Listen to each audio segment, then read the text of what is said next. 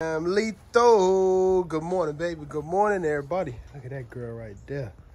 That's my baby. That's my baby. Family, what up, y'all? Y'all hit that like button. Subscribe to the channel, family. I got to do something about this. I don't like this little water trail that be coming right here. So I got to put some rocks down right there. But family, what I want to talk to y'all about today is, should you breed on the first heat, second heat, third heat? When should you breed your female dog, family?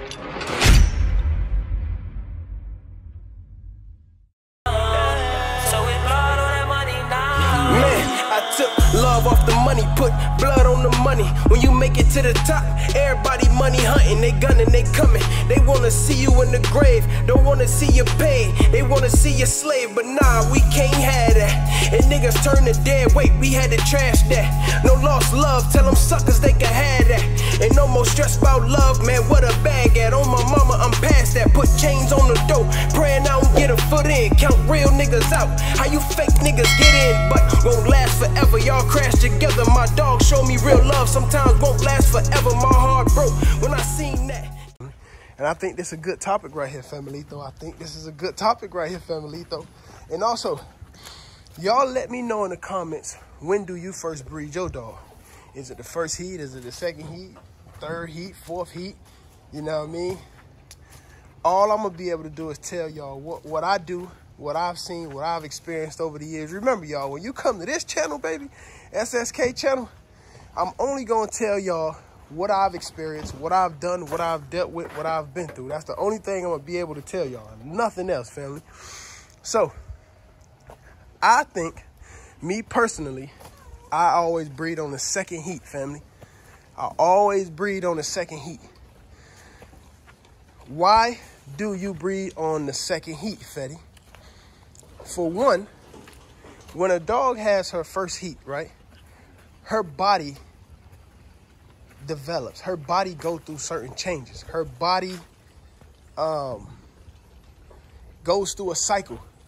And that cycle allows the body to mature, to adjust, to develop.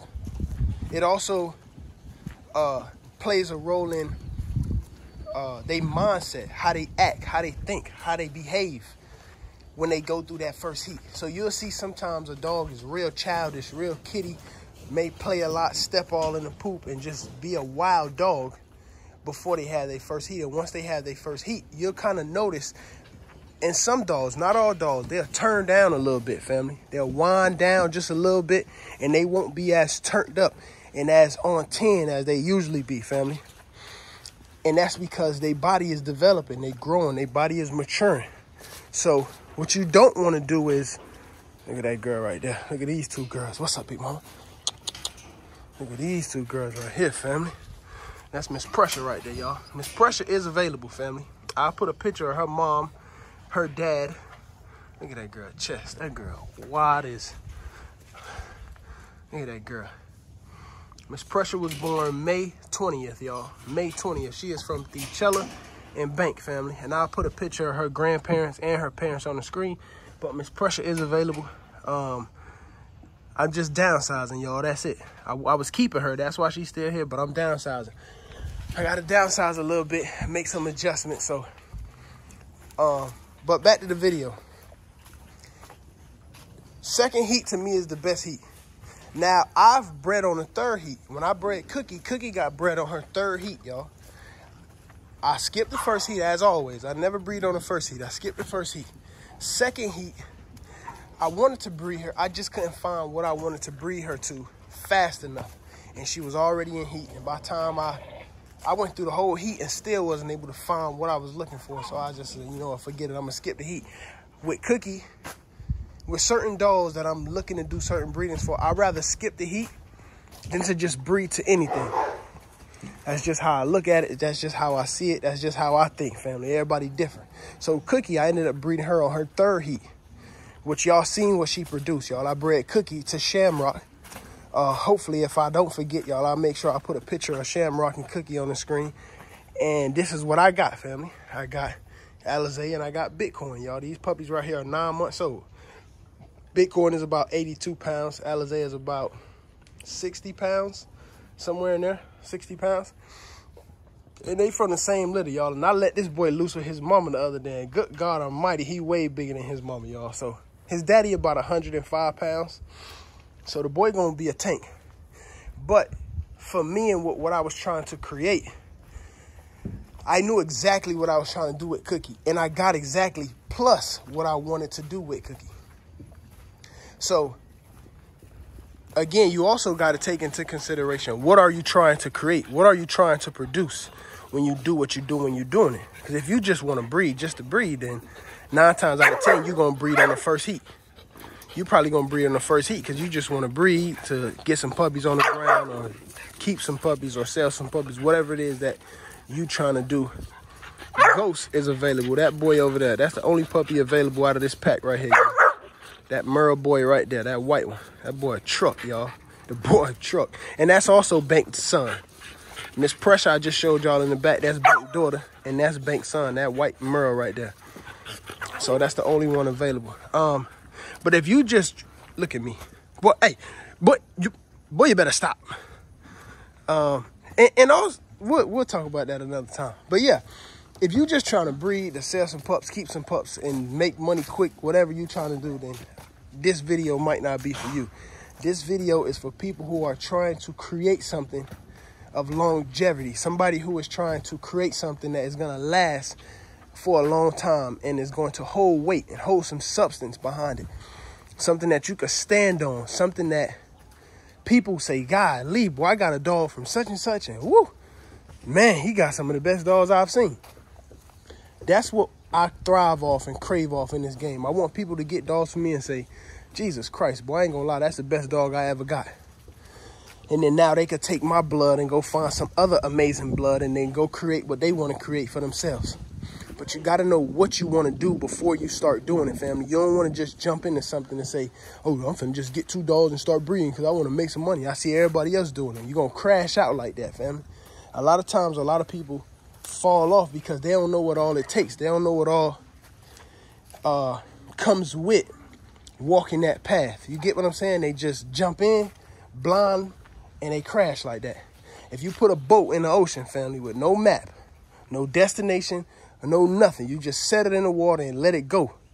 That's kind of what you're doing if you do that. 9 times out of 10, that boat is going to sink, wind up on some island that it don't want to be at. You need a plan. You got to know, hey, this is what I want to do. Where are you trying to go? What's your destination? What route is you going to take to get to that destination? And then from there, you say, okay, boom, I got the right female I want. And then while she's developing, family, you looking for what it is that you want to create or put her with. So that gives you time. You skip the first heat. Well, I skipped the first heat. Let her body mature. Let her body develop. Let her bones develop. Let her joints completely, come in and seal together properly. Sometimes you have a young dog have puppies and she's not mature enough. Now she start killing puppies. She laying on puppies. She's squashing puppies. Why? And then they get mad at the dog. Man, she killed the whole litter. Well, goddamn, bro, she only 7 months. She a puppy herself. It's like, would you let your daughter have a kid at 13 years old? No, she's still a little kid. You get what I'm saying? Would you let your son go off and have a baby at 15 years old? No. So it's the same with these dogs, y'all. And on my channel, y'all, if anybody watch my channel enough, and I want y'all to let me know in the comments if you agree with this. I try to simplify everything on my channel, y'all. I try not to make it hard. I try not to give y'all these really big names. What up, family? Listen, y'all, the ebook is available, family, on my website, sskk.com, family. Go get that deworming e-book so that way you ain't got to keep running to the vet to find out what medicine you need to deworm your dog. It's much more expensive at the vet, family. Go ahead, go to the website, sskk.com. Click on ebook at the top tab and go download that ebook, family. Once you purchase the ebook, you can download it on your phone, your computer, your laptop, your iPad, your desktop, your top desk, your bottom desk, the under the desk, family. Go and get that ebook, family, on how to deworm your dog. We want to educate you. We not only want to give you dog, but we want to educate you on how to keep a healthy, happy dog. Family, go get that ebook off my website. I love y'all, baby. I try to simplify it in ways that I understood it. And I took it, and I was able to process it, develop it, and put it into action in my way. which was the simplest terms, y'all. I don't like when shit is overcomplicated. That's just me. So, and it worked for me, y'all. You get what I'm saying? And I'm just trying to share this information, share this game with somebody, so that way somebody don't make the same mistakes I made. That's the whole purpose of this channel, y'all.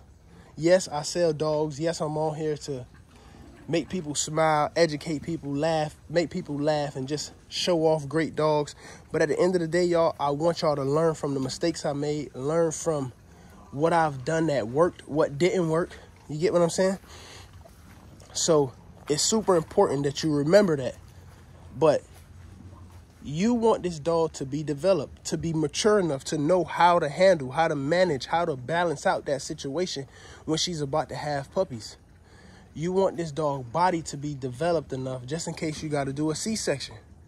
Just in case you got to, whatever it is that you got to do, you want to make sure this dog is strong enough, healthy enough, smart enough, and encouraged enough, and have the courage to go through the process, fam. You don't just want to put your dog through something that the dog is not ready for. And also, I see a lot of this right here will happen. People breed on the first heat, the dog not ready. This they first time breeding, they not ready. Now everything goes bad. They don't know how to deworm the dog. And again, family, the Deworming E-Book is available. It's finished. I created this e-book specifically for y'all, so that way you don't have to go through of how not to do things, how to do things, when should you do things, when should you not do things, when it comes down to deworming your dog from a puppy to an adult to a pregnant life. Hey, Disney, cut it out. You get what I'm saying? That's why I made the ebook, family. It was a lot of mistakes I made. And I'm getting people saying, man, Fetty, the ebook, $150, that's a lot of money. It's not. Think about it like this, family. If you got puppies that you selling, I'm going to just make up a number, $1,500. You got 5 puppies. You do, let's just say $1,000 and make the number even. You got 7 puppies and you selling them all, that's $7,000 you'll make off that litter, family. What's $150 to invest in to make sure your dog is developed the right way? They look healthy, they look strong. And not only that, it's going to save you with going to the vet. A vet bill itself is more than $150 for one visit. So if you got this information, now you get to skip out on having to go to the vet. I'm not saying don't take your dog to the vet. I still take my dogs to the vet depending on what's going on. But it's a lot of stuff now I don't have to go to the vet because I fully understand and know how to manage and balance this situation out.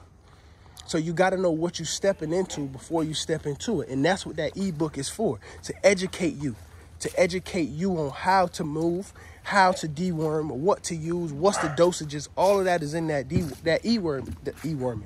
deworming book, family. So educate yourself before you just go breed on the first heat just to hurry up and jump in this game and make money, family. Educate yourself. Do some homework. Get on YouTube. Get on Google. Watch as much videos as you can. Ask as many questions as you can. Just kind of look at people camp. Not only mine, look at some other camps. See what they doing, how they doing it, how they dogs develop, what worked for them, what didn't work for them. Sit back and study. Don't just call me or call another kennel and ask a bunch of questions. You got to go off and do the homework yourself, family. We busy. We got lives. We got things we trying to do.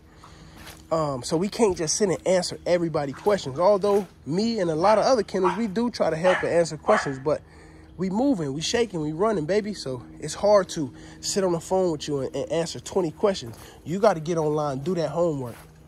And that's why I made that Deworming ebook, family. So that way you don't have to ask 60 questions. Everything you want is in that ebook.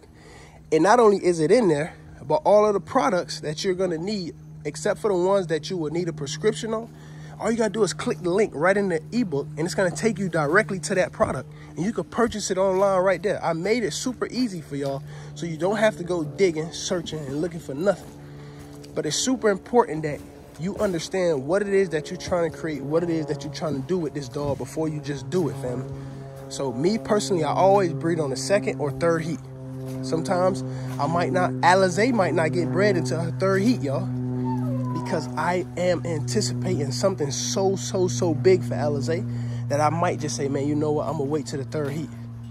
I'm going to wait. I'm going to let her body mature. I'm going to let her develop. And I want to make sure I'm not rushing to just say, oh, I'm finna breed her this dog just because I might find something. I'm like, God, man, I should have bred to this dog. this would have gave me that would have added this to her to make, you get what I'm saying? So again, family, I hope this information was helpful. Let me know in the comments if this information helped you in any way, form, or fashion, family. Me personally, I always breed on the second heat, y'all, or third heat. So know what you're doing before you do it. Have a plan. Have a destination on where you're trying to go. Put together a team.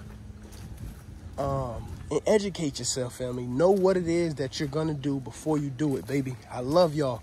Hit that like button. Subscribe to the channel, family. And share this with somebody, because this information is super helpful. And it may help and save somebody else from losing 6, 7, 8 puppies, family. So, I love y'all, baby. This will be part 1. We'll do part 2, family. So, I love y'all. I'm out of here.